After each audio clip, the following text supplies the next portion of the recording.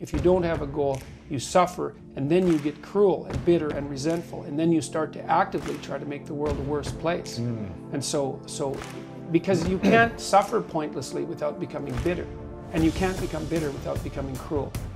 So you need an aim. The question is, then the question, of course, is what you should aim. Yeah, better aim. Yeah, a better aim, that's for sure.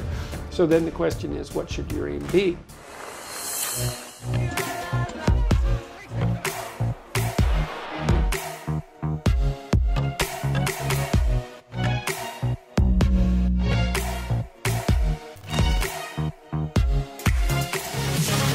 Welcome everyone back to the School of Greatness podcast. We've got the legendary Jordan Peterson in the house. Good to see you, sir. Good to see you. Very excited about this. You've got a book out called 12 Rules for Life. Make sure you guys check this out. You've probably already got it, but if you don't, I'm telling you, go pick it up right now. An Antidote to Chaos. You've had so much attention over this last couple of years, and I've been digging into the research and just been fascinated by everything that you've been up to.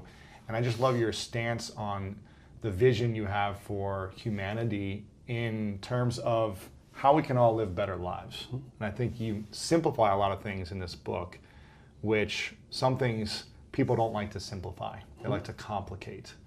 And I think that's what's gotten you a lot of attention, is that you try to really simplify a lot of these things. Well, I try to make everything concrete so that it's actually implementable. I mean, there's a lot of high-level abstractions in the book because it ranges up into the theological and the philosophical, but it's always grounded in what you can actually do in your life practically. You want to bridge that gap from the highest abstraction down to the lowest level of behavior so that it becomes implementable. And that's how philosophical concepts take on their meaning, right? Because they have to have some impact on the way you see the world and the way you act in the world. Or they're not fully realized, they're not understood.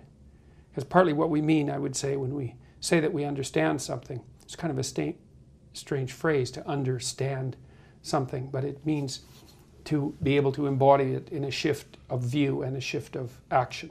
And then you've got it. It's graspable. It's in your hand. Embody something in a shift of view? Well, they're the same. Well, they're the same thing, because your perceptions are very tightly linked to your actions. Because, of course, when you're acting, you're aiming at something. You have to be devoted towards some aim, some target. We play that out in sports all the time. That's why sports are so entertaining for people, is because they dramatize the idea of aim. Right, and not only of aim, but of the pursuit of excellence in pursuit of that aim. That's the game. And the reason it's a spectacle and the reason that people participate in it is because it dramatizes something absolutely essential about life. And so you want to take philosophical abstractions and you want to use them to structure your aim. And then your perceptions organize around that aim. And then you act it out. And then you've got it. Then it's become part of your life. It's not just It's not just a philosophical abstraction that floats free in space. Why is there so much conflict in the world? Is it because there's so many different perceptions that people have on what they think should be right, or what should be part of it, of course, there's conflict because we have real problems. And so life is actually difficult, independent of psychological foolishness, let's say, independent of the obstacles that we put in our own path. It's already challenging. It's already fatally challenging. Right, life is the ultimate challenge. We will die. Yes, and so there is a challenge. Yes, uncertainty, fear, pain, all those. Yes, things, everything that goes along with suffering is a challenge, and it's the full challenge because it takes everything you have.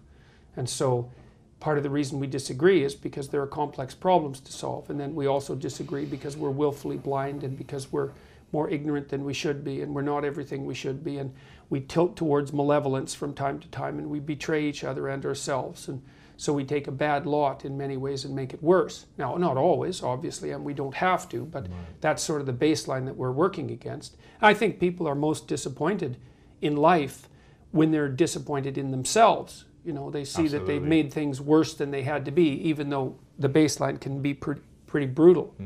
So, yeah, and so the book and all my lectures, I suppose, are put forward in an attempt to take the high-level philosophical abstractions and to make them into something that's actionable. And to take the next best action in your life to improve your life, so we don't have to suffer as much. Well, and hopefully also so that people around you don't have to either.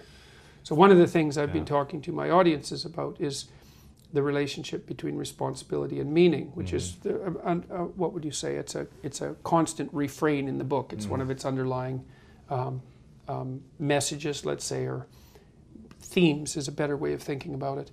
You know, if you start with the presumption that there's a baseline of suffering in life, and that can be exaggerated as a consequence of human failing, as a consequence of malevolence and betrayal and self-betrayal and deceit and all those things that we do to each other and ourselves that we know that aren't good, that amplifies the suffering. That's sort of the baseline against which you have to work. And it's contemplation of that often that makes people hopeless and depressed and anxious and overwhelmed and all of that. And they have the reasons. But you need something to put up against that. And what you put up against that is meaning. Meaning is actually the instinct that helps you guide yourself through that catastrophe. And most of that meaning is to be found in the adoption of responsibility. So if you think, for example, if you think about the people that you admire, well, you think about when you have a clear conscience first, because that's a good thing to aim at, which is something different than happiness, right? A clear conscience is different than happiness. Yeah, it's better. Yeah. That's you're not better. Like guilting yourself. You're not feeling bad about yourself. That's right. You feel that you've justified your existence, right? And so you're not waking up at 3 in the morning in a cold sweat thinking about all the terrible things that you've involved yourself in. What you said to someone that you shouldn't have said, or how you acted, or lied, or what or opportunity you lost, or the things that you've let go that you should have capitalized on, and all of that. And so, if you think about the times when you're at peace with yourself with regards to how you're conducting yourself in the world, it's almost always conditions under which you've adopted responsibility, right? At least the most guilt I think that you can experience perhaps is the sure knowledge that you're not even taking care of yourself, so that you're leaving that responsibility to other people, because that's pretty pathetic. And unless you're psychopathic and and you're living a parasitical life, and that characterizes a very small minority of people. And an even smaller minority think that's justifiable. But most of the time you're in guilt and shame because not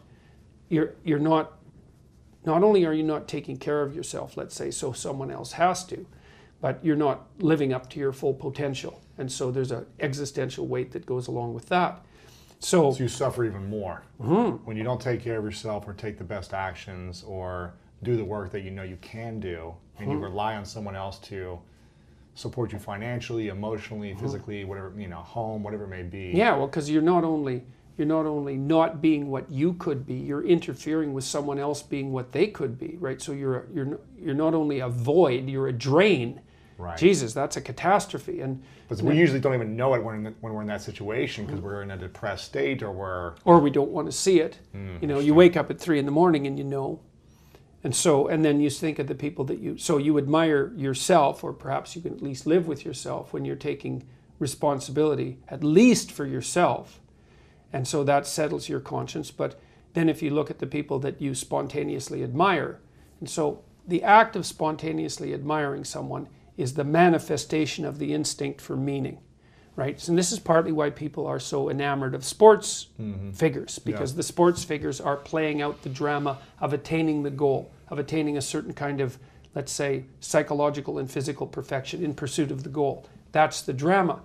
And to spontaneously admire that is to have that instinct for meaning latch onto something that can be used as a model. And then that model should be transcribed into something that's applicable in life. And you really like to see, in an athletic performance, you really like to see someone who's extremely disciplined and in shape do something physically remarkable, and to stretch themselves even beyond their previous exploits, because you really like to see a brilliant move in an athletic match.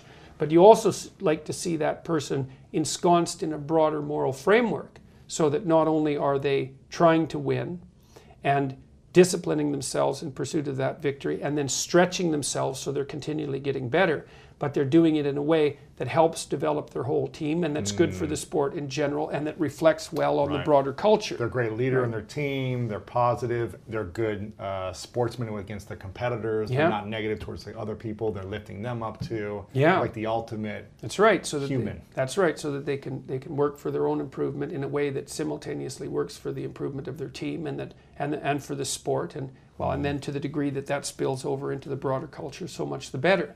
So that's all being dramatized in in an athletic event. And it's not philosophical, it's concrete, right? It's dramatized in the world, and that's what the games represent. And so, well, and it's partly because, well, in some sense, life is a game. It is. It is, in that you're always, the analogy is that in life, like in sports, you're setting forth an aim and then arranging your perceptions and your actions in pursuit of that aim. And that you also generally do it while cooperating and competing with other people. Right. So that's also the game-like element as well. All of that's dramatized in athletics. Yeah. That's like philosophy for people who aren't philosophical. And I'm not being smart about that. Yeah. You know? It's like it really is philosophy for people who aren't being philosophical, because it's played out, you know. And you can see it too. You can see the spontaneous appreciation for the human spirit manifest itself when you see people rise to their feet spontaneously in a sports arena when they see someone do something particularly remarkable. See an athlete who's extremely trained stretch themselves beyond what you'd think is a normative human limit, and everyone celebrates that, like, spontaneously. So it's quite something to behold. And so take me back to responsibility and meaning. When we're watching sports or someone do this act, what does this do for us in terms of responsibility and meaning? Well, it helps us figure out what we can imitate. Gives us a model. Right? Yes, it's a model. Here's a model of something that I respect. Well, even what philosophy is, or even theology for that matter, is an abstract model. Like, it's laid out in words. Now, the problem often is it becomes so abstract that people don't know how to bring it back down to embodiment. Yeah. Yes. Whereas something like the drama of a sports event is sort of midway between philosophy and action, right? It's not entirely abstracted because it's not only coded in words. It's acted out. It's visual. You can see an example of what just happened, and you can try to reverse engineer how they did that. Well, yes, exactly. Well, at least the fact that you admire the person means that you might start to try to act like them. Now, it's not easy, and maybe that would mean that you start to discipline yourself with regards to a particular sport. But it might also be that you start to mimic, or are at least affected in some way by their sportsman-like behavior, right? Yeah. Which is the ground of a certain kind of ethic. Because if you can play well with others, which is sort of the hallmark of a good sport, then that actually means that you're a reasonably sophisticated and civilized person. It's really important to learn to play well with others. There isn't, that's the ground of ethics. And if you can do it there in that setting, then hopefully you could translate it into life setting. Well, right, that's exactly right. That's the goal. That's what you hope for. Right. Yeah, that's the goal of this. So if the goal of the game is to put the ball into the net, then the goal of having games is to produce people who can take proper aim no matter where they are, right? That's exactly what we're trying to do with athletics.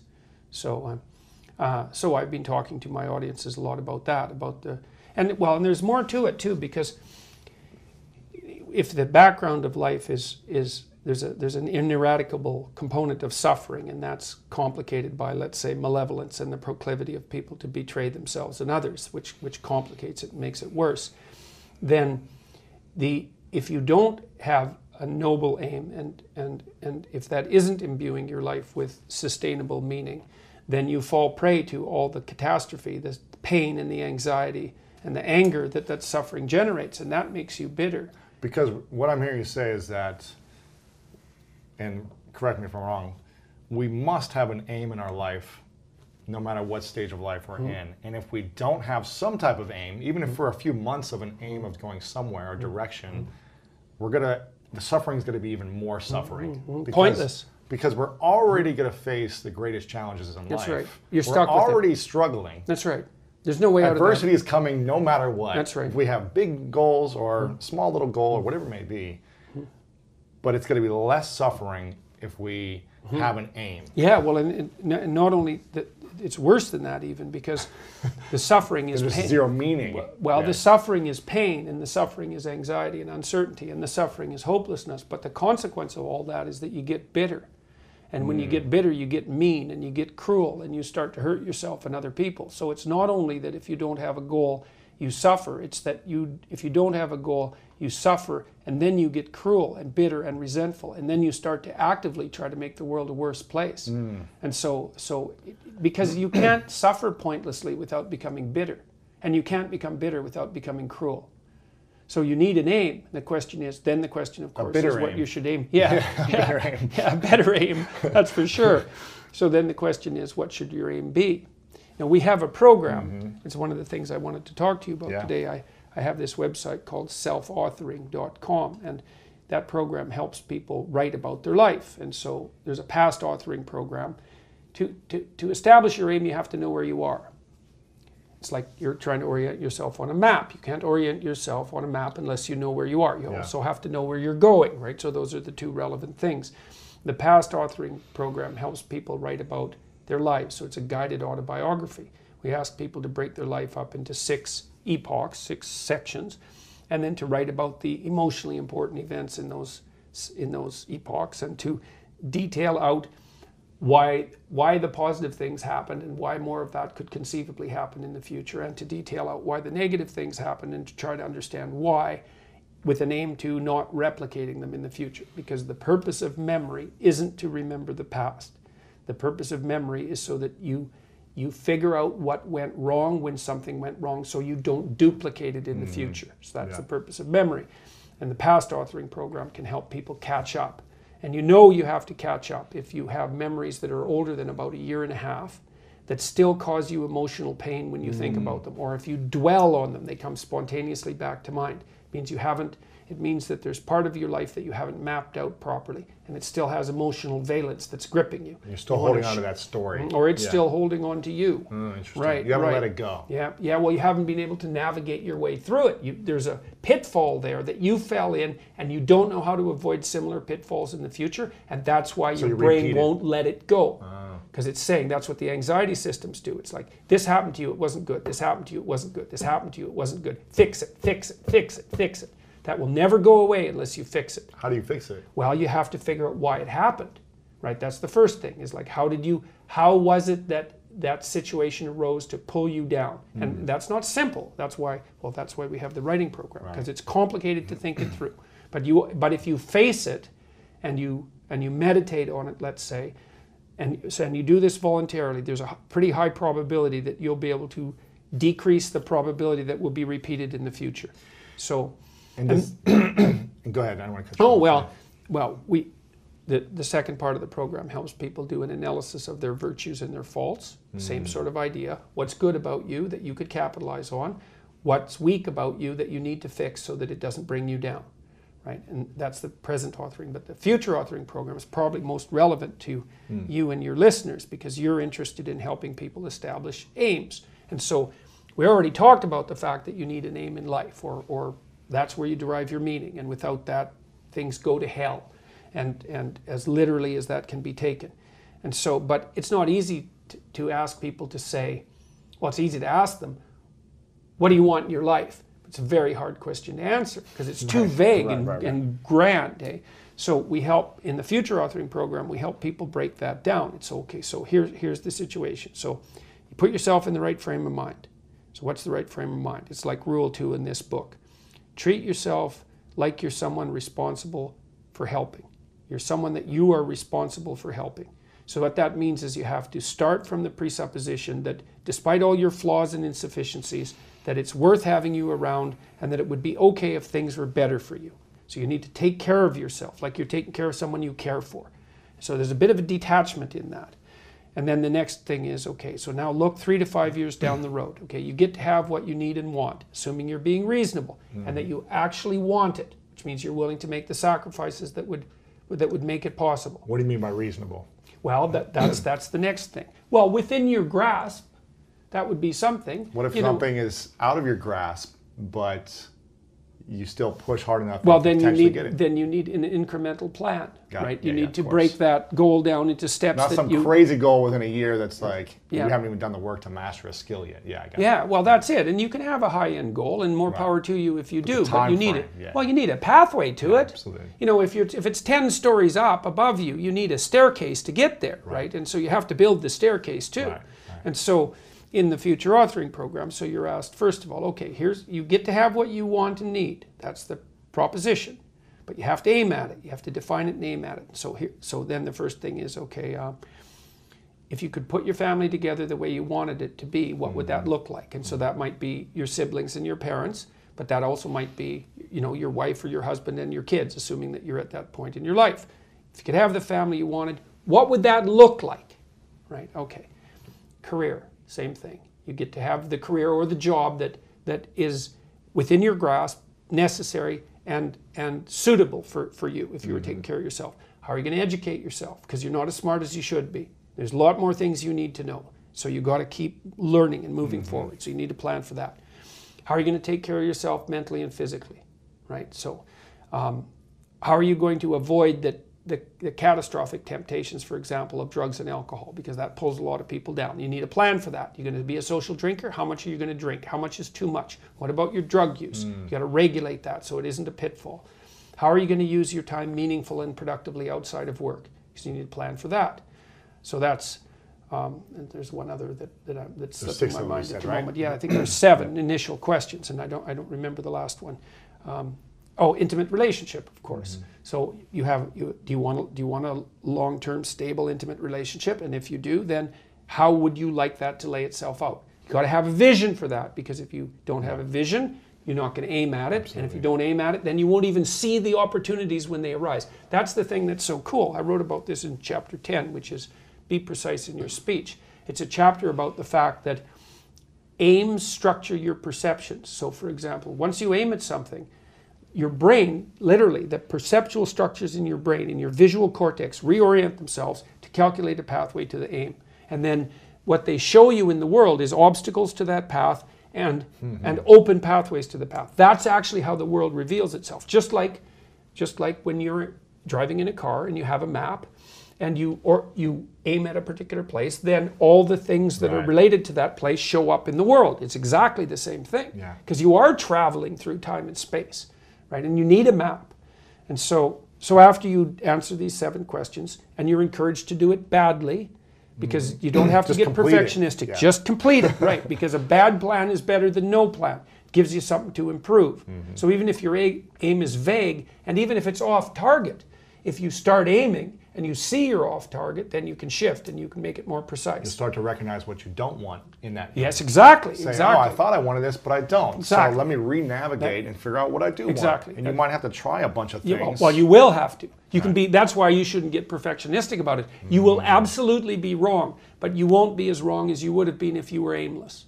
Right. So there's a bit of humility. No man's land. No man's land is not worse good. Than going no man's somewhere. room is worse than a bad path. Yeah. That's exactly right. Ooh, I like that. That's a good one. That's a good one, and it's right. It's right. You don't want to be in no man's land. Why did you use that phrase? Because that's right. That's exactly right. I think for me, the idea of walking around aimlessly is like the worst idea in the world. It's like zero purpose, zero mission, zero certainty at all. It's like walking around in no man's land, aimlessly. But it's funny too, because in no man's land, everybody's shooting at you. Right, because that's a military term. And no man's land is the space between 2 enemy positions. You bet. So if you're aimless, you're also at a place where everything is shooting at you. Dang. Yeah. So it's a very good metaphor that came to mind. Wow. Yeah. Well, that's why we remarked on it. That's very, very cool. So then we say to people, okay, look now. Okay, now you've thought about this for a while. It's nice to do this over a couple of days too, because then you get to sleep on it, and that helps reorient yourself. Yes. So then, okay, now you write for 20 minutes. Don't worry about grammar or spelling. This isn't a composition exercise, right? You get to have what you want 3 to 5 years down the road. What does your life look like, hypothetically? Write it out, write it out. Okay, so then that's the first part. The second part of the exercise, so now you've got your thing to aim at.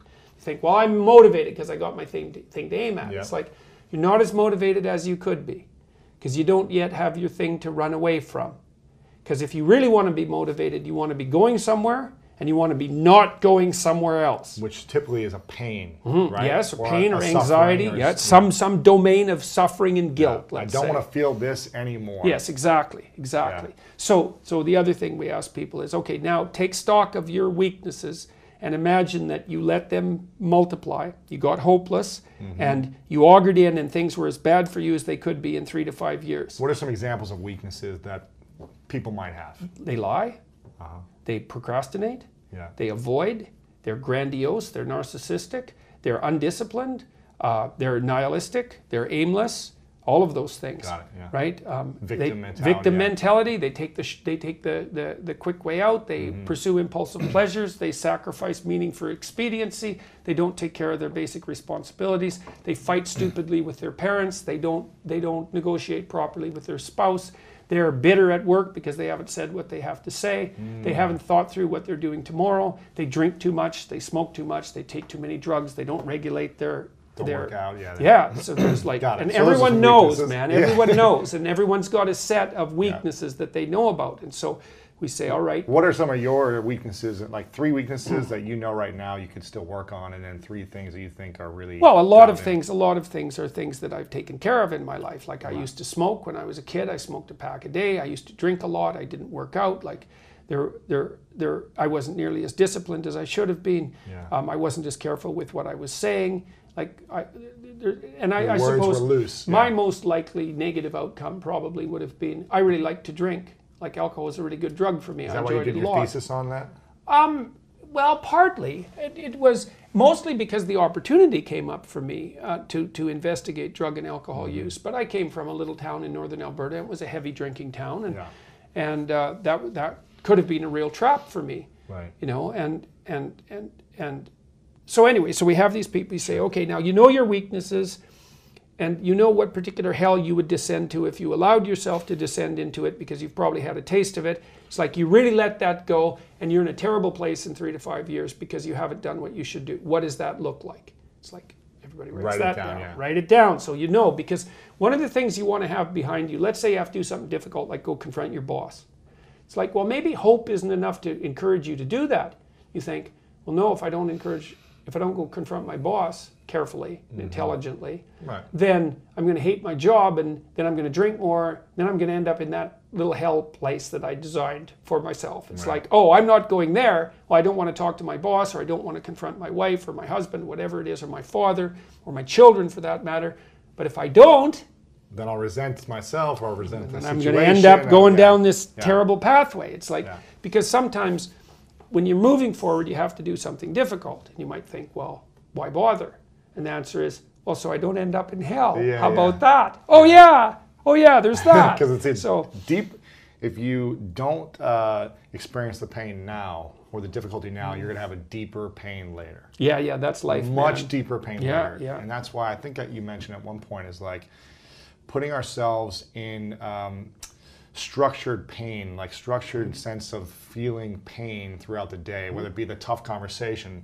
I don't want to do that. It's painful, but I'm going to, because I know afterwards it's going to probably feel better. It's a bit of a sacrifice, right? So you sacrifice stability in the present for a gain in the future. That's the big discovery of human beings. And were you sacrifice works. Exactly. And were you a big athlete growing up? No. No? Well, I was a small kid, and I skipped a grade. Yeah. Although I skied, and I went cross-country skiing, and it's individual sports things, mostly with my dad. You'll understand then, in order to improve as an athlete or in any sport, you have to put yourself through daily pain. Yeah, right. If you want to achieve that model of excellence that you watch someone playing basketball as a child, and you see someone living this model, it's going to be 15 years of deliberate pain. Yeah, that's a discipline. That's it. Yeah, well, I worked out for a long time with weights, you know. And, so you felt it every day. You didn't want to push through the pain, but you knew that it would get you a greater result. Yeah, well, and it's easier not to do it than to do it, but not in the long run. Yeah, exactly. You know, I really seen the benefits, for example, for weightlifting, because I've watched people, because I'm 50,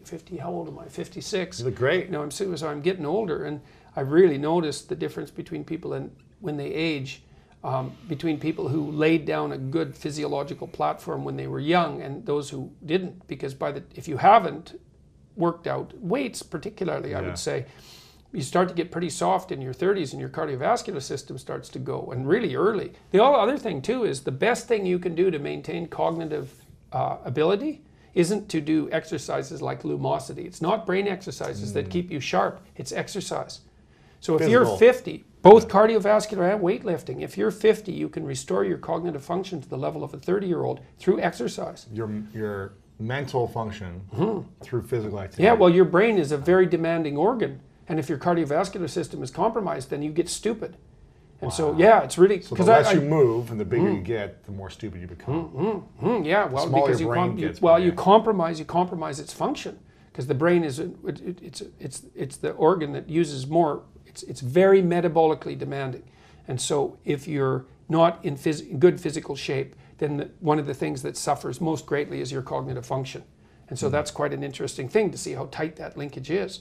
So in the next part of the program, we have people, now it's okay, now you got your vision. Yeah. Even if it's a bad one, it's still okay. That's right. Well, it's better than no vision at all, right? It's Better than something no that you man's can land. improve. Yeah. Well, think, you're trying to get through a territory you don't understand.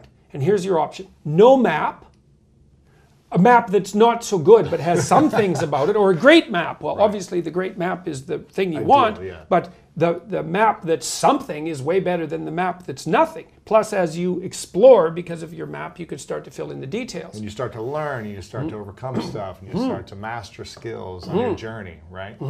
Yeah, well, that's the other thing too, is like, let's say you aim at something and you develop some skills along the way, and then you get like a third of the way there and you think, oh, that's not for me. It's like, well, yeah, fair enough, but now you've still got the skills you developed. You know exactly why it's not for you now, instead of vaguely. So you don't have to keep going after that way. Exactly. Well, and you have a rationale. Yeah. And then you can bring that wisdom back, even though it's not perfect, you can bring it back to your next plan. And so, and take responsibility for the next steps. Yeah. Yes. And so as you plan, you get better at planning, which is the crucial thing.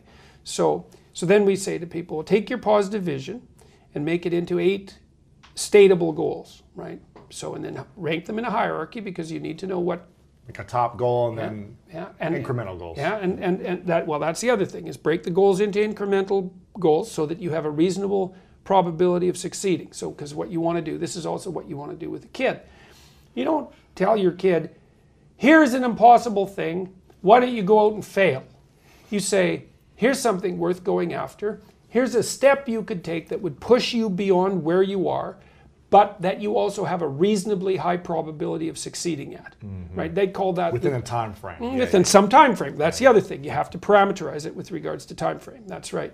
And that puts you in the zone of proximal development. And that's a concept that was generated by a guy named Vygotsky. He was a Russian developmental psychologist, and a smart one. It's where the idea of the zone comes from, to be in the zone. Yes. And when you're in the zone, you're expanding your skills in a manner that's intrinsically rewarding, because you're succeeding. And so you want to set, if you're good to yourself, you think, okay, I need to set a goal, but I need to set a goal that someone as stupid and useless as me could probably attain if they put some effort into it. Right. And then you've got it perfectly, because it's not so high that it's grandiose or impossible that you fail necessarily and then justify your bitterness. It's like, well, I could do well, because that happens to people. Happens all the time. Yeah, it's like, see this all the time. You know, it's like, yes, exactly. Well, I set a goal and I didn't attain it, so I'm not going to set any more goals. Right. It's like, no, you set a goal that was inappropriate. For the time frame. Yeah. That's right. You didn't calibrate it properly. Yeah. And you're playing a trick on yourself, because you wanted to fail so that you could justify not having to try. And being a victim. Yeah. Which isn't helpful. You're still going to be a victim. It's like, there's no way out of that, man. Yeah. So, because life is a challenge that in some sense can't be surmounted. So there's no way out of your problem. But there are certainly proper ways of dealing with it. Yeah. And so you lay out those eight steps. Yeah, right? Yeah. Lay them out, and then the next thing is, okay, you need a rationale for them, because you're going to have doubts, and people are going to put up obstacles. Is that a meaning? You mean? Is that a meaning? A rationale means a meaning? Yeah, a justification. Yeah. It's like, okay, so here, what sort of justification is a good justification for your goals? It's easy. Why would it be good for you? Okay. Why would it be good for your family if you attain that goal? Why would it be good for the broader community? Because if it's a good goal, it should be good for you. That's fine. But if it's a really good goal, it should be good for you in a way that's good for other people. Win-win-win. Yes, exactly. And if you're going to decide what your goals are, why not set up the ones that benefit the largest number of people simultaneously? Yeah. Yes, if you can do that. You should start with your own concerns, because you have to take care of yourself. Basic needs first. Yes. Put your own oxygen mask on, then put your child's oxygen mask on. Yeah, right. And then you can, as you build up the basis of competence locally, you might develop enough skills so that you can expand that outward. And it also gives your goal a certain amount of nobility. And so if someone challenges you and says, well, why are you doing that? That seems stupid. You could say, I'm doing that because it helps me take care of myself, but it benefits my family, and here's the reasons why, and this is the repercussions out into the broader community. And like, people who are putting up objections and doubts aren't armed to deal with that kind of response. Yeah. And then when you have those doubts in your mind that plague you, which they, and You go back to your reason. you go back to your reasons. You Your say, why. that's right. You say, why am I doing this? Oh yeah, it's because, well, I have to take care of myself, because otherwise I'm pathetic and useless and bitter and cruel, and then I'm going somewhere terrible, so that's a bad idea, and here's how it would help my family, and here's how it would help the community, and that's good enough set of reasons for, unless I can think of better ones. Right. Right. If without better ones, that's good enough. Because I think the question comes back to, after, you know, someone could go down the rabbit hole and say, why am I doing this? And why is this, you know, meaningful for me? And I think a lot of people go back to, well, why am I here in the first place? Yes. Yes. Why am I here? What is the meaning of my life? And is this real? Or is this just some dream world? Well, and then people do go back to that. And then they get stuck on that. Yeah. But none of this even matters, because why am I even here? Well, the thing is that that's a self-defeating set of propositions in some sense, because the consequence of being stuck there, the reason you're stuck there to begin with is because you're not very happy about the fact that life is intrinsically tied up with suffering, because you wouldn't be asking that question to begin with. Okay, so if you let that pull you in and take you down, all it does is make the suffering worse. Absolutely. It's not helpful. And then the cascade that we talked about happens. You suffer stupidly and pointlessly. You get bitter, you get cruel, you make everything worse. It's like, that's your answer, is it? You're going to make everything worse. It's bad enough, you're going to make it worse. Mostly people won't do that consciously. Yes. So you think, well, what's the alternative? Well, here's one. If you have a sufficiently noble purpose, the suffering will justify itself. And I think that's empirically testable. And I do believe it's the case, because I've watched people do very difficult things, like people who work in palliative care wards. So all they're ever dealing with is pain and death, right? And they can do it. They get up in the morning, they go to work, and they take care of those people. They lose people on a weekly basis, and yet they can do it. And what that shows is that if you turn around and you confront the suffering voluntarily, you find out that you are way tougher than you think. It's not that life is better than you think. Life is as harsh as you think. It might even be worse, but you are way tougher than you think if you turn around and confront it.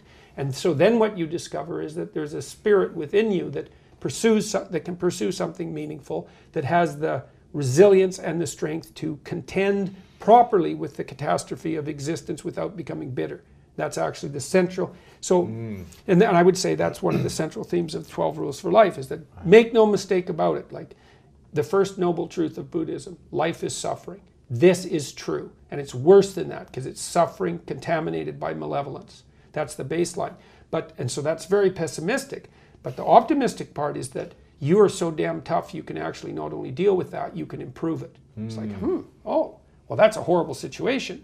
But it turns out that I'm armed for the task. Well, that's a great thing for people to know. And I think the fact that we're armed for the task is even more true than the fact that life is catastrophe contaminated by malevolence. We're stronger than things are terrible. And things are pretty terrible. So that means we're pretty damn strong. Wow. Yes, it's a very good thing to know. And it's not naive optimism. Yeah. It's a very different thing. It's like, no, things are terrible. They're brutal. And you are so damn tough, you can't believe it. So. Wow. What's been the biggest challenge in your life that you've had to overcome, or the biggest suffering that took you the longest to get beyond to improve?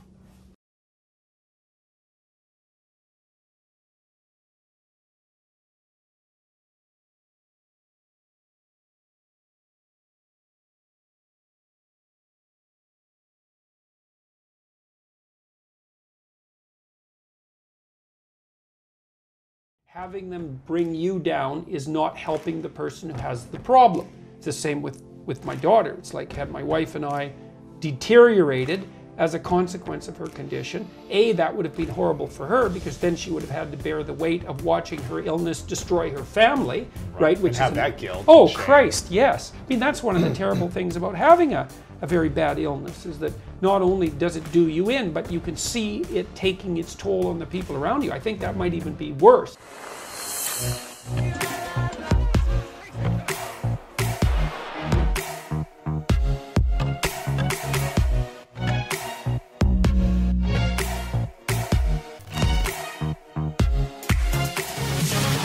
Welcome everyone back to the School of Greatness podcast. We've got the legendary Jordan Peterson in the house. Good to see you, sir. Good to see you. Very excited about this. You've got a book out called 12 Rules for Life. Make sure you guys check this out. You probably already got it, but if you don't, I'm telling you, go pick it up right now. An Antidote to Chaos. What's been the biggest challenge in your life that you've had to overcome, or the biggest suffering that took you the longest to get beyond to improve? Oh, I think that was probably, and I wrote about this in the last chapter of my book, which is called Pet a Cat When You Encounter One in the Street, and it's about dealing with, you think, well, what's the worst thing that can happen to you? Well, I think the worst thing is that you do something really horrible and you screw up your life and everyone's life around you. That's and you have bad. to live with it. Yes, and you have to live with knowing you did it. It's like, that's rough, man. That's sin. It's worse so than to speak. dying. Yes, because then you don't remember. Or, right. We don't remember it. There are worse things than dying. Yeah, there are. Yes, there are. No. That's a bad thing, man. But I think the hardest existential situation that I've been in is the situation with my daughter, because she was very, very ill. And she had rheumatoid arthritis. She had arthritis. It wasn't rheumatoid type. And she had 40 affected joints. That had started to bother her when she was 2, but it really manifested itself fully when she was 6.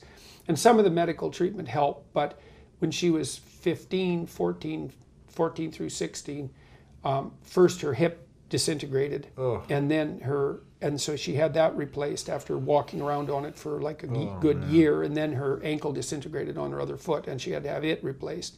And so there were 2 years of absolutely brutal pain for her, like brutal, daily, excruciating pain. And we were really running around trying to figure out what to do about it, because the hip wasn't too hard to replace, because surgeons are actually pretty good at hip replacements, but ankles are still so many bones, touch and go. Yeah, and just watching that and watching what it was doing to her, because she was in enough pain. At one point, it just about broke her, And I mean, you've probably been in a situation where you were in pain for a night and couldn't sleep. It's like, yeah, fine. So multiply that by 5 and extend it over 2 years. You think, Jesus Christ, yeah, and she was on like huge doses of opiates, and so that was sedating her, and so that made her look drunk in public, and she could only stay awake for about 6 hours a day, and she had to take Ritalin to stay awake, because otherwise she was just sleeping all the time, and it was a very bad autoimmune condition, and so it wasn't only manifest in the joint deterioration and the pain, because arthritis is also very painful, and 40 joints happens to be quite a lot. Oh my gosh, just one joint. It was brutal. Yeah, right. No, it was absolutely brutal beyond belief. As a father or a parent, how do you navigate that emotionally yourself? Yeah, well, that's what that chapter is about. I mean, so what do you do when things are too much? Well, one of the answers is you narrow your time frame. And the other answer is you look for occasions of grace and beauty where you can get them. So when she had a dog, that really helped. Yeah. So that was something that was with her all the time, and we tried to put things in her life that she could care for. She had a whole raft of pets, although she was allergic to almost everything, so most of them were lizards. Well, yeah, I know. We'd get her a guinea pig. Here's a guinea pig. It's like, oh, I love this guinea pig. It's such a pain. And then, 3 hours later, she'd have a big rash, and we'd have to take the guinea pig back to the pet store. You're like a hairless dog or something. Christ. Yeah. So the dog, luckily, she could tolerate, and so we had the dog for her.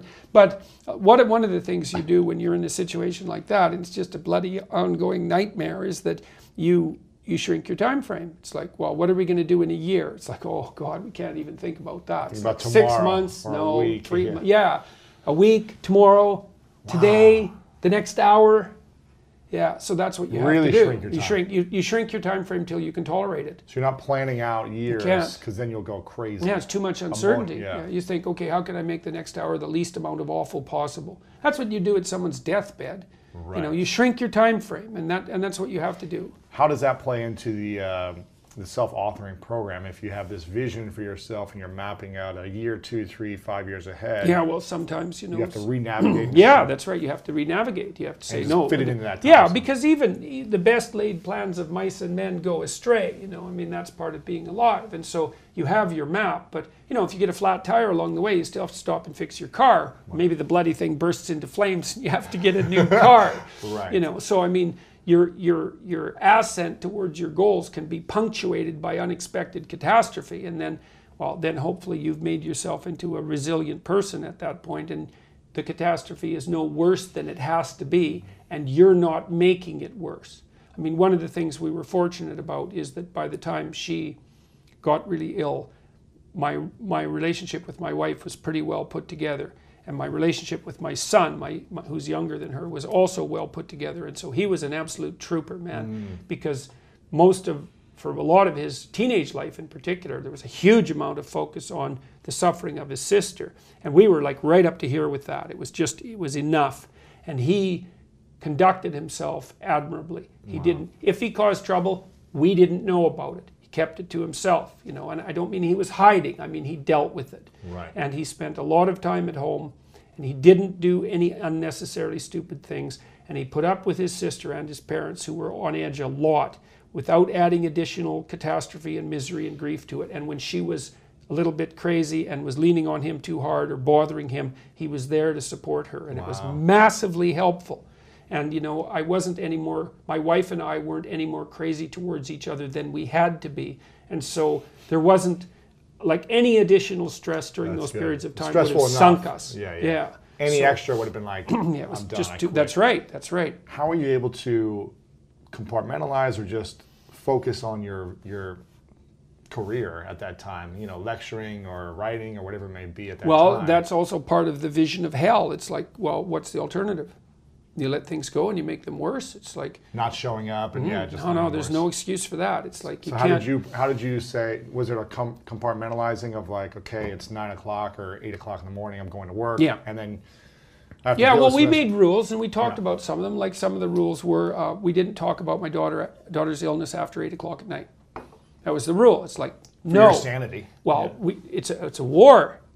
You wear yourself out in a week, you're dead, and everyone suffers a lot. So you got to keep going through however long this is going to be. And so what do you have to do? Well, you have to sleep. You have to sleep, or things are going to go bad. Yeah, that's right. It's time to stop talking and go to sleep.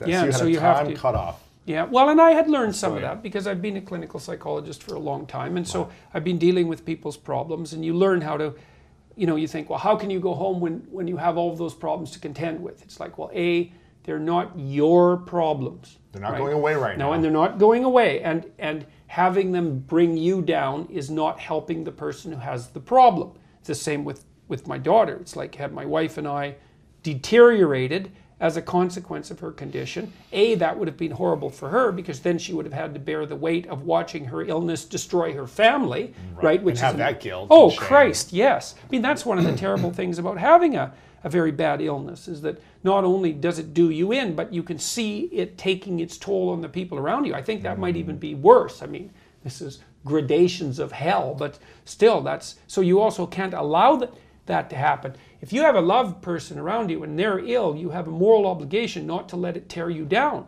because then it's on them. Right. That's no good. Yeah. And you think, well, how can you remain healthy and strong in the face of the terrible suffering of someone who's close to you? It's like, well, you want us to suffer?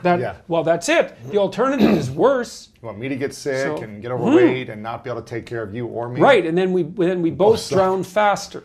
Right, not helpful. What about, did she ever go through a place of, I guess some people do this where, you know, kids who have some type of autoimmune or some type of disease or whatever it may be, they didn't necessarily, you know, they were born with it or it happened somehow. It's not like they ate something themselves. They weren't necessarily responsible, I should say, right? I mean, was she responsible for causing all these, you know, all the pain in her body? Or was it just something that happened? Well, that's what we told her. It's just, well, this life, kid. Right, it's the life, it's not you. We also told her very, very, many times, and we were very careful about this.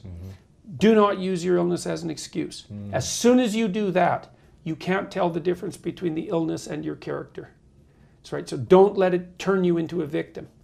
Even though obviously it's a catastrophe. Like we were very clear about that, and that wasn't her fault, you know, but that she still had to bear up under it as well as possible and to do everything she could and not use it as an excuse. And we talked to her about that a lot, and we're clear about it because, and I've seen this is one of the things I really dislike about what the universities are doing with disability. It's like everybody gets a disability. It's like, well, and no wonder because people have hard lives, you know. It's like, it's very rare to find someone who isn't suffering under an undue load of some sort. There's something wrong with them. Depression, anxiety, whatever. It's like any type of... Or there's something wrong in their family that's serious, or they have terrible economic pressure. Like there's something wrong. It's like, okay, we should make allowances for you. It's like, oh yeah? What allowances? What exactly does that entitle me to? Well, I tell you, man, that's a murky place you do not want to go, because then you don't know anymore. It's like, well, what's my responsibility? I mean, I have this undue burden to bear. Well, how does that mitigate my responsibility? Well, the answer is as little as possible. You don't go there because you get confused. And as soon as you get confused, well, then the illness has not only got you physiologically, it's got you psychologically. And then you're in deep trouble. And so we were also very, very careful. And to her great credit, as far as I can tell, like, I wouldn't say she never used her illness as an excuse, because never is a lot, you know, or never is an extreme. Right. But she certainly withstood the temptation to do it habitually and to warp her character as a consequence. And she did figure out what was wrong with her and fixed it. And so now she doesn't have any of these. She's healthy now. Well, she still has some residual damage from everything that happened. Like, I just found out yesterday, she went to Chicago to have her ankle checked out because it isn't working very well, and they told her that she had to have the old replacement taken out and a new one put in. So, but in her realm of catastrophe, that actually constitutes not news that's not as bad as it could be. Right. So, strangely enough. So it's not like she's out of the woods, but... So you taught her from an early age, though, and sorry to cut you off. Yep, no problem. That even though she had a, you know, let's just, for the state of the conversation, a physical disability, right? She wasn't as able-bodied physically as the majority of people. Is that clear to say? That you told her, like, never allow that to give you special privileges. Yeah, well, never allow that to be, no, it wasn't that exactly. Okay. It was never use that as an excuse to not do something you could do. Even with That's the challenge, thing. Yeah. Yes, because there's a deception element there. It's like, well, I don't want to do that, and I have this illness, and that gives me a convenience. That's right. Got it. Don't use your illness as a means of getting away with something, because you'll blur the line. Then you'll constantly use that for the rest of your life. Right, and if you do that 100 times, you'll be so confused about what's illness and what's not, that you'll not know. You won't know anymore, and maybe you won't be able to figure it out again, and then you're in a very bad place. You know, there were some things that she had to have done that were allowances, like when she was doing exams, she had to type because she couldn't write. Writing, you know, and she couldn't sit on the floor cross-legged, so she had to sit in a chair, like things that she actually couldn't do. But she still did the work. Yes, she did everything she could. She said, "Oh, I can't take the test. Yeah, I can't do the exam at all." Yeah, but she was able to do it with different circumstances. Yes, right. And so, and the consequence of that was that once she figured out that most of what was causing her, what was bothering her, all of it by the looks of it, was a consequence of a set of extreme sensitivities to almost every sort of food. So she hardly eats anything now. So the only thing she eats is beef. That's it. Beef, salt, water. That's it. Nothing else. That's it. Yeah, that's it. And she's been eating that way for, well, mostly for about 3 years, but almost completely for a year. And she feels fine. She's 100%. She has no symptoms. No vegetables, no supplements. No, that's it. Beef, salt. I'm serious. And she never cheats. Wow. Never. Because she doesn't want to feel pain and suffering. Yes. Well, it takes, if she eats the wrong thing, she has a terrible, a catastrophic emotional and physical reaction for a month. Wow. Did she essentially eliminate all food and try one thing at a time until, okay, that didn't work, let's try this? Yes, and it took about 3 years to figure it out. So yes, wow is right. It's absolutely beyond comprehension. It's a diet that I follow almost entirely now. Just beef, salt, and water. Yes, I've been eating that way for about 3 months, and I've been on an extremely low carb diet for about two and a half years, something like that. Wow. So because both my wife and I have autoimmune symptoms. Yeah. And she got all of them. Your daughter, yeah. Yes, so like she got all of them. Worst, magnified by 1,000. Yes, that's right. But when she sorted out what was wrong, she convinced me to also try what she was doing, and it's been extraordinarily helpful for me too. Yeah. Wow. So you know, who would have guessed it? So anyway, so what you do when things are too much for you is you narrow your time frame.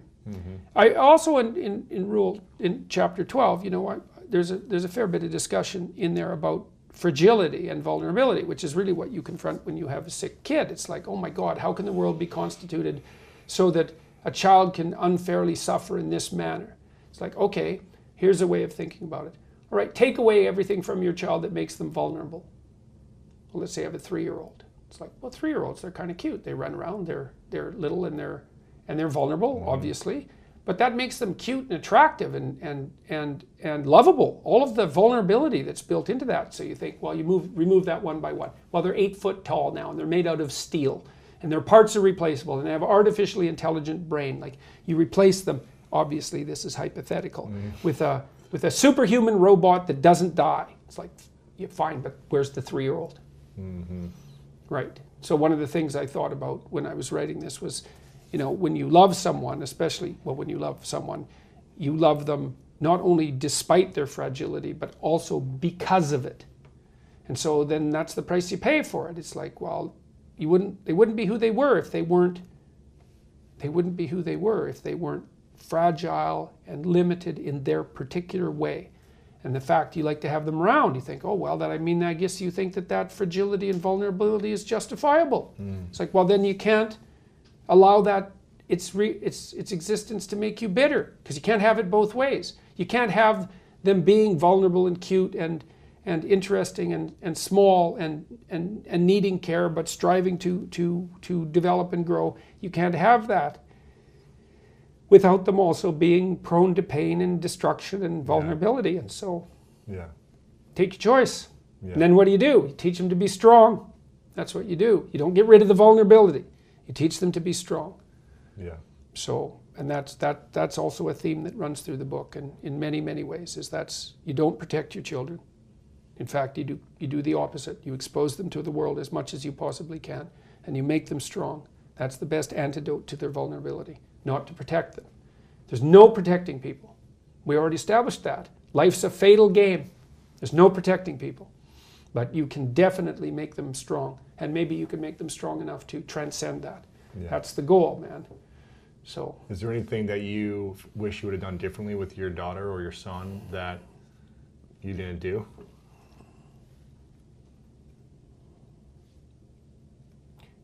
Not of any great significance. I mean, I have wishes, I suppose, from time to time that things could have been different. I spent less time on the positive aspects of my son and my daughter because we were contending with catastrophe so frequently. And so, you know, both my kids have a variety of interesting talents, and it would have been better, perhaps, to have had the time to develop those more thoroughly. But, you know, and my son, well, I wouldn't say he didn't get as much attention as he needed. He didn't get as much attention as I would have liked to have paid him. But by the same token, it isn't obvious that it's been bad for him, because it required him from a very early age to grow the hell up. And we relied on him right from the time he was a young kid to make intelligent decisions. We assumed he would make intelligent decisions. He was consulted with regards to decisions. And so, and it also made him into someone who is very self-sufficient and capable of taking care of himself. So it might have been nicer for me, I suppose, to have spent more time with him. But he lives down the street from me now, and I spend time with him, and we have a great relationship. And so it's you know, and he has a very good relationship with his sister, and so it turned out as well as it could have.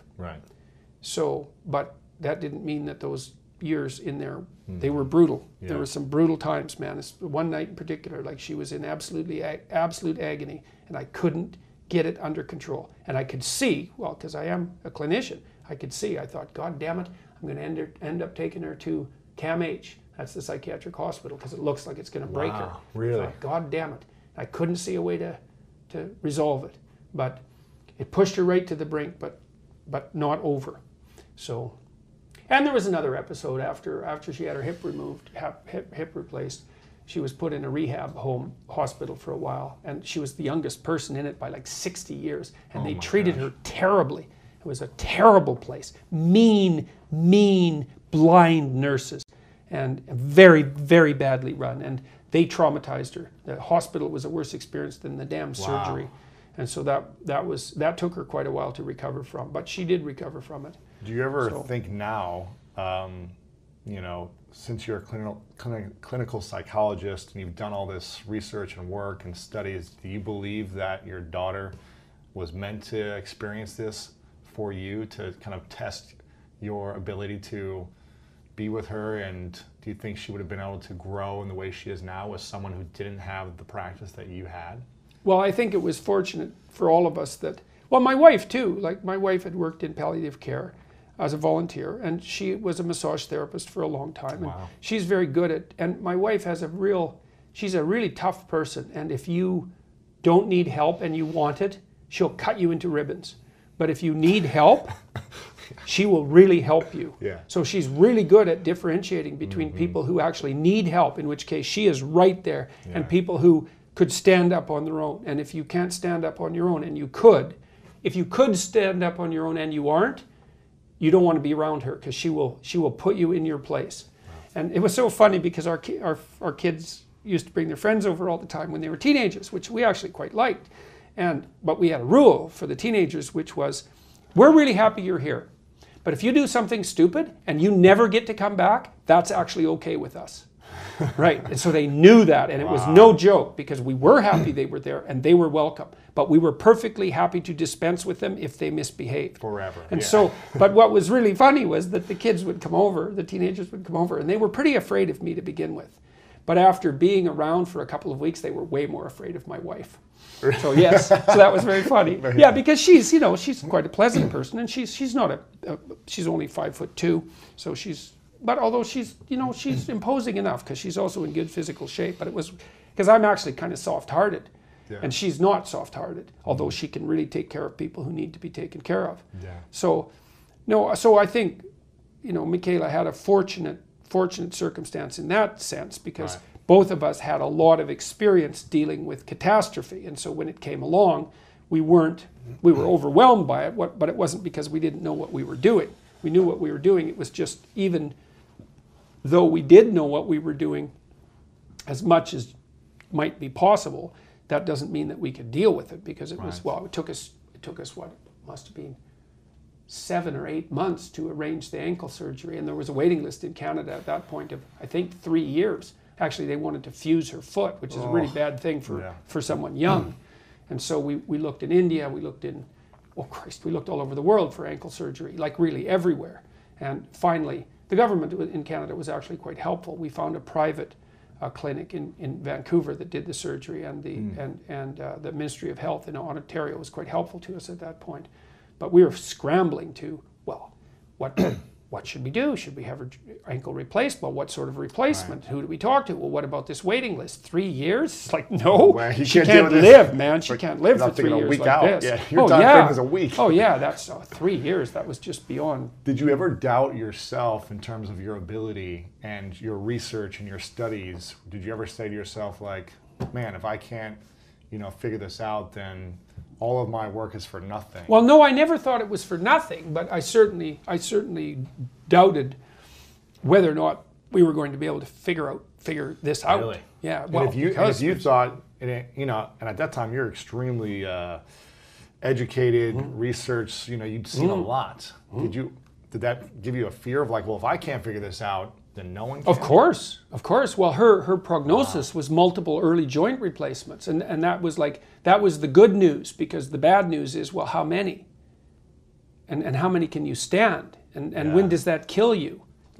So her real prognosis was plenty of pain with an early death.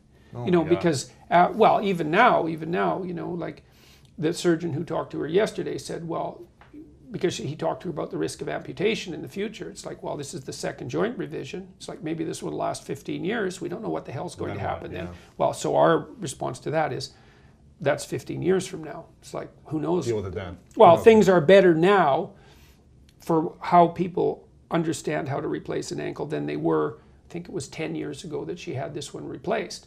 And it helped. It wasn't perfect. Her hip is perfect. The ankle has always been trouble, but way less trouble than it was. And so, well, you struggle forward the best you can. And so I suppose she could adapt to an amputation if that was necessary, but at the moment it isn't necessary. But multiple amputations is not something to really be looking forward to when you're 16. And they were going to put her on corticosteroids to control her inflammation, and that would have produced Cushing's disease, and so that makes your face all puffy and it makes you gain weight, and so it's very physically disfiguring. So we decided not to go down that route. And but it's worked out. Thank God. It's quite the miracle. And she had a baby a year ago, and we were never sure that was going to happen. So congrats. Thank you. Congrats to you. Yes, that's for sure. So now we have this respite where she's healthy. And the last time I saw her, she was looking great. Like Amazing. she's just glowing. She's so healthy. I can't believe it. It's just beyond belief. Congrats on all the hard work you've done to make it a possibility. You know, you spent a long time. We avoided the worst excesses of hell during the catastrophe, so that's something. Yeah. And it did allow her the space to figure out. And my wife had always thought that diet had a relationship to it, and we investigated that. Like, there's a good literature that shows if you have arthritic symptoms and you stop eating, if you fast, they go away. So that's interesting. It's like, well, food must be causing it. It's, yeah, but once you start to eat again, no matter what you eat, it comes back. Yeah. It turns out, no matter what. Almost no matter what. Because she's sensitive to virtually everything, but she isn't sensitive to meat. And so it turns out that if you eat meat, you can live. So that's a big difference between being sensitive to everything and not being sensitive to one thing. Yeah. And so it's a harsh diet. Yeah. It's made traveling difficult, although I can eat in restaurants because most restaurants can cook a steak with nothing on it, and that's made things much easier while I'm traveling. But whatever, it's working. And so thank God for that. Amazing. Do you think, hypothetically, if your daughter was healthy and never had any of these complications, that you would be the man you are, impacting people, the success, the attention you'd be getting? Do you think you'd have as much impact? I wouldn't have written the 12th chapter, that's for sure. Do you think in general you would still be able to have the ideals, the belief, the fortitude that you have to reach people and really impact people? Yeah, I think so. But I know what you're saying. You know, your question is, well, to what degree is adversity character building? And the answer to that is plenty. But I was already, like I said, and it was the same with my wife. We weren't naive people, you know. Because I had an extensive clinical practice, I was dealing with heavy level adversity always. You know, 25 hours a week. It wasn't your daughter. No. But there were other problems in my family and so forth that I dealt with as well. Yeah. And so we'd already, I think, garnered most of what we could from confronting adverse situations. You know, now did that add a different level to it?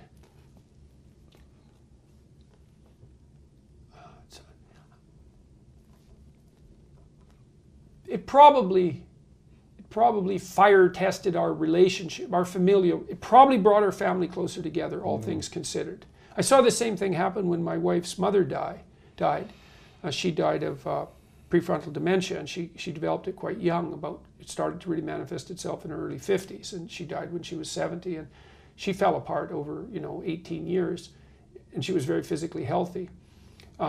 And her husband, who was quite the man about town when he was a young guy, real extrovert, he was a real character in our hometown, he took care of her so well, it was absolutely jaw-dropping. Wow. Every time she slipped, he'd step up to the plate, and he took care of her until he couldn't lift her out of her chair anymore. And he was getting old too.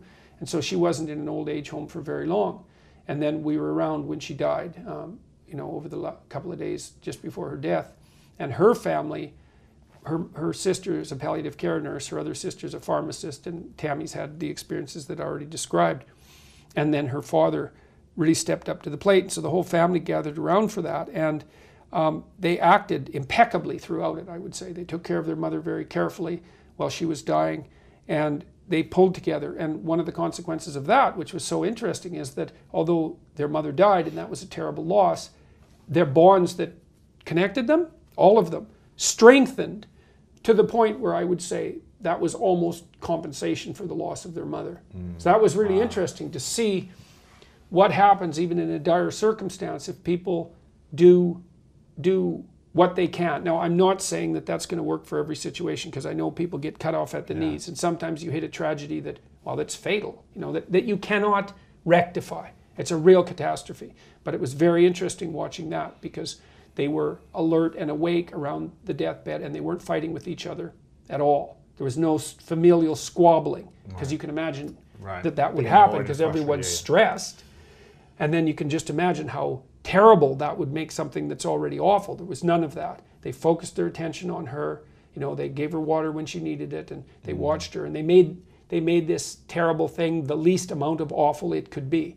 and it definitely pulled them together. Like that whole family, including me, is closer because of what they went through and also how they went through it. And it's probably the case, well, I would say it definitely advanced the maturity of my son, because he was called, and I told him, look, kid, like, you can't add anything to this.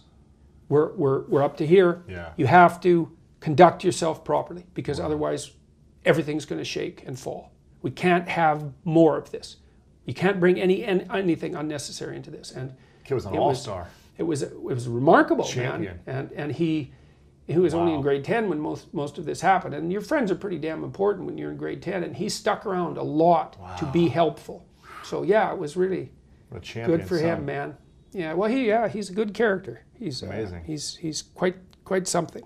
And he was very helpful. He was very helpful to his sister. They had their fights, obviously, and she was often unreasonable, and no bloody wonder.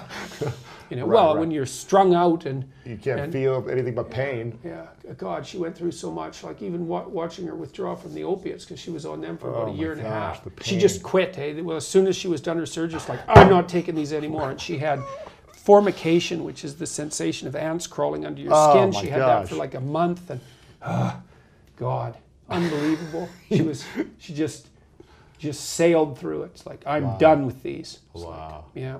You guys have been through a lot. Yeah, it was a lot, man. What's your biggest fear now, moving forward in your own life? Oh, making a mistake at the moment, because like I've been the subject of so much public attention in the last 2 years, and like I've been in a situation where, well, even things I didn't say have also almost been fatal because people take them out of context. Right. But my biggest fear has been that I do something careless and that there are like big serious cascading consequences to it. Do you feel like you've done something careless, or? Well, everyone's done something careless. Right. But I've been pretty careful. I mean, I was fortunate. So when this political scandal blew up around me in Canada, when I opposed some legislation that I thought was reprehensibly constructed, the radicals on the left in particular came after me hard. But I was fortunate because, they called me every name under the book, and went after my character. And, I suppose there was some degree of that was understandable to some degree, because if you stand up against something, if you stand up against the radical right, well, maybe you're a communist. Might not, probably not, because you don't have to be a communist to not like the radical right. But if you stand up against the radical left, well, maybe you're a Nazi. Well, probably not, but you might be. And so it's certainly in the interest of the people who are proponents of the philosophy of the radical left to assume that you're a Nazi, because then they don't have to deal with you. And so that's what happens. You throw yourself into the fray. People try to localize you, and they do that by saying, well, maybe you're this, maybe you're this, maybe you're this, maybe you're this. It's like, well, yeah, maybe not too. But I already had 250 hours of lectures up on YouTube at that point, so people could actually go and see what I had said, because virtually every word I'd ever said to students in a professional capacity, not every word, because I didn't tape every lecture, but I taped multiple years of lectures, and so people went over those with a fine-tooth comb trying to find out if there's anything I'd ever said that was, and they couldn't find anything. And that was because I've been very careful with what I say. Ever since I was about 25, I started paying attention to what I was saying, and trying very hard not to say things that I would, trying very hard not to say things that something in me objected to. So, that seems to have provided me with a buffer. And so people came to my website because they were interested in, well, before the political stuff blew up, I had 1 million views on YouTube, which isn't nothing. 1 million of anything is a lot.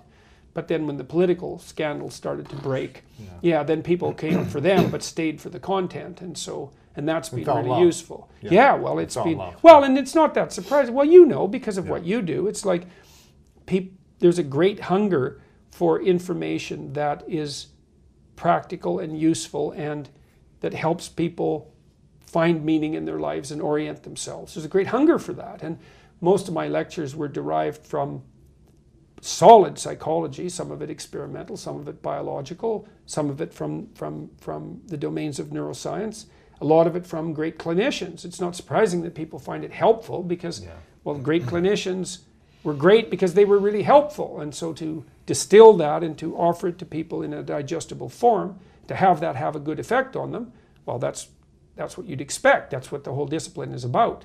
And so that's been great. These public lectures that I've been doing, so I think I've done 50 of them in about 45 different cities now in about 3 months. And the average theater size is between 2,500 and 3,000 people. Amazing. And they're unbelievably positive events because people come there and we talk mostly about the political spectrum and why there's room for voices on the left and why there's room for voices on the right and where the parameters of that should be, because both of those can descend into extremism and that's not good, and the role of individual responsibility and individual sovereignty and the necessity for people to develop a vision, the sorts of things that we already talked about. And virtually everyone that's coming there, they're not coming for political reasons, even though that's the story you hear from the more ideologically possessed journalist types, because they see the world that way. They can't imagine anything else could possibly be happening. But the people who are coming to these lectures are coming because they are doing everything they possibly can to make their lives better. That's it. And so, and it's lovely to talk to people like that because it's amazing. It is. It's great. It's literally great. School of greatness, baby. Right, exactly, exactly. I've got 6 minutes to be mindful of your time and your schedule, and I want to ask you 3 final questions, if that's okay. Yeah, you bet. So as much as I would love for you to go on for another few hours on these answers, so I can get to the last question, I'll do my best to be brief. I wish I could go on longer, so we'll have to have you come back next time you're in LA. The first one is, what is your purpose now moving forward? Through everything you've had in your life, what's your purpose moving forward? Well, I have specific, what's my purpose? What am I aiming at? Well, I did a series of biblical lectures last year. I did 15 lectures on Genesis. I'm going to continue doing that. So in November, I'm going to start with the Exodus stories. And what I'd like to do over the next 15 years is make my way through the whole corpus of biblical writings. So that's one major goal.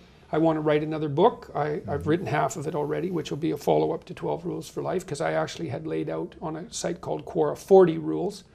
And so I'll do that. And write another couple of books, I suspect, over the next few years.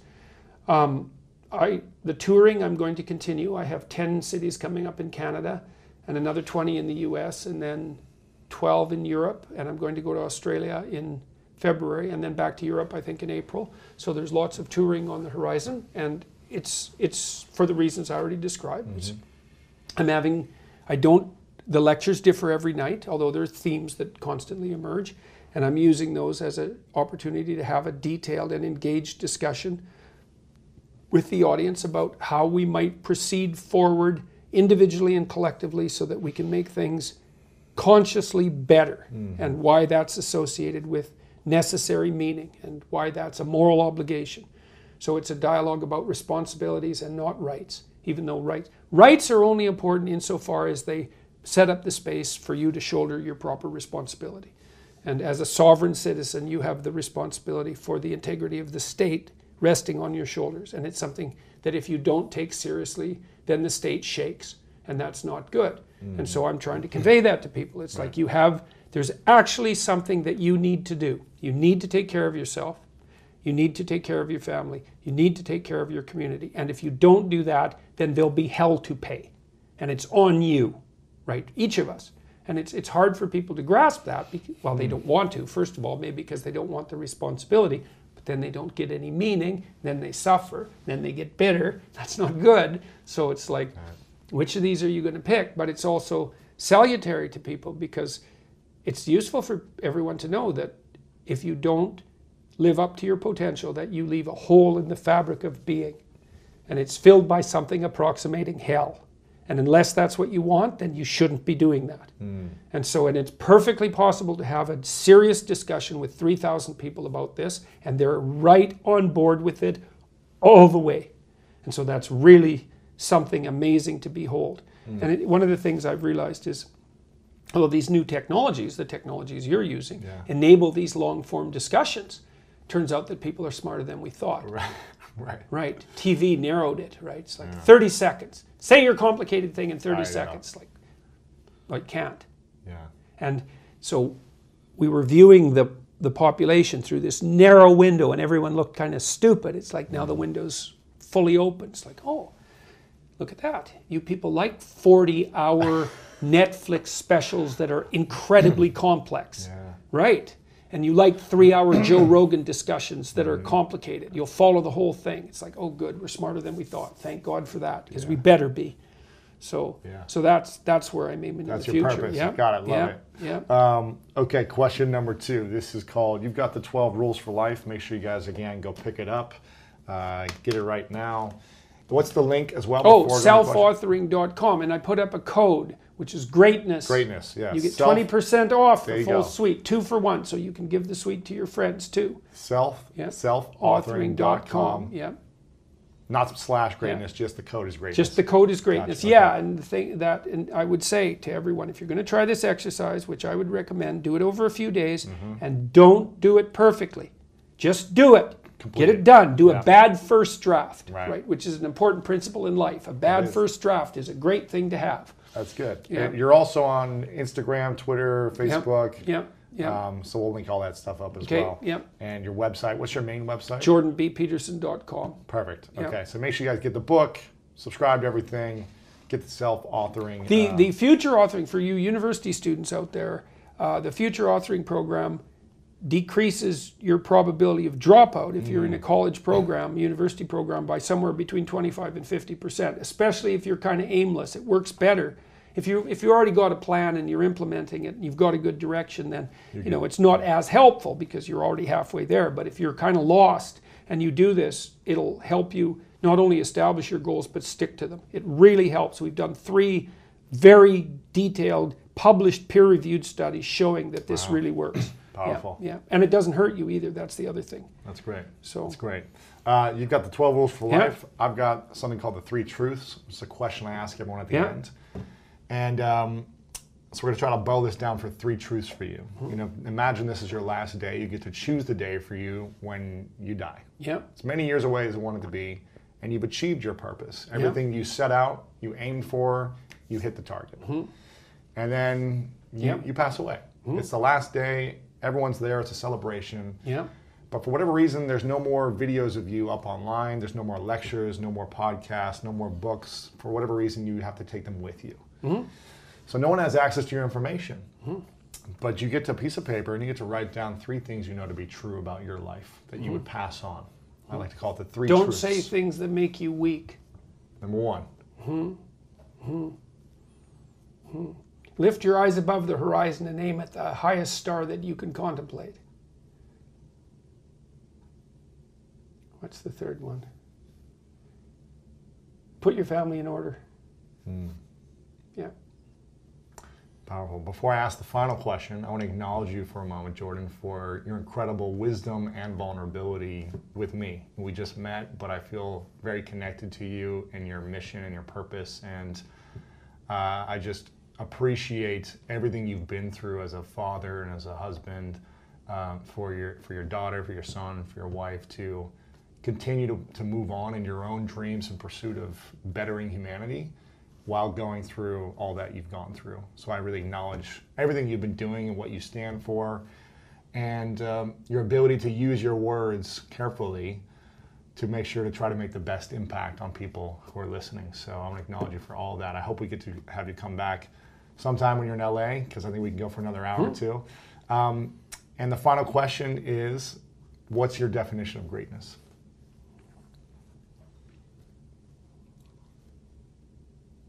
Well, greatness is what reveals itself when you attempt to formulate, when you attempt to carefully articulate and live out what you believe to be true. It just happens, because there isn't anything more powerful than truth, right? That's the antidote to suffering, truth, right? So it's a strange thing, because you think, well, yeah, it produces a lot of suffering too. It's like, yeah, in the short term. Yeah. So, yeah. Awesome. Jordan, thank you, sir. You bet. Appreciate Thanks it. for the invitation and the opportunity. Very nice to meet you. Good meeting you. Yeah. Thank you. All right.